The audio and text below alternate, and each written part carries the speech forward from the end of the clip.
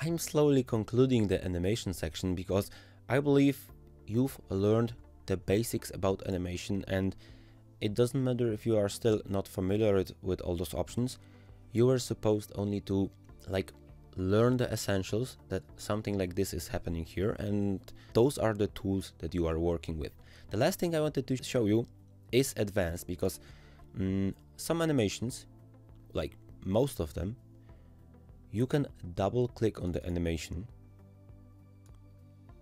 you can click on the effect, and you can adjust the effect a little bit. Here on the zoom animation, well, you can only object center and slide center select like the vanishing point. But for example, if we have, let's select a fly-in. You see, this is a pretty normal, boring fly-in. Let me extend it a bit, but I can double click on it.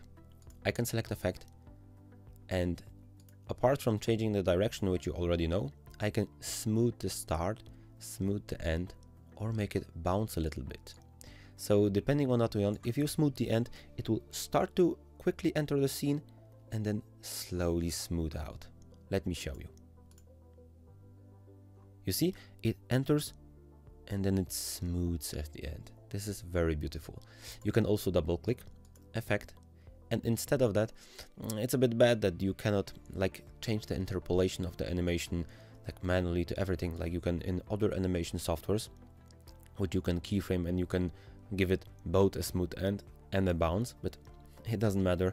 Let's show you the bounce. For example, here I can also use the bounce, and at the end it bounces a little nice, and this is so much nicer than a normal stale fly-in animation. Boop. This is very mechanical, and here if you change it, it's smooth, it's like it gets a bit more life. Well, it can't be as quick. Play from. You see, very beautiful. It is so much better when you have an animation like that. Alright, this is when it comes to the advanced animations. In my other courses and in my full animation courses and kinetic typography course, I'm talking a lot more about what can be done with text, what can be done with the advanced animation options. This would be too much information right now for a person who is just starting with PowerPoint and exploring the options, but you need to be wary that something like this is possible. And also, if you watch other animations and you might imagine, could I do this in PowerPoint?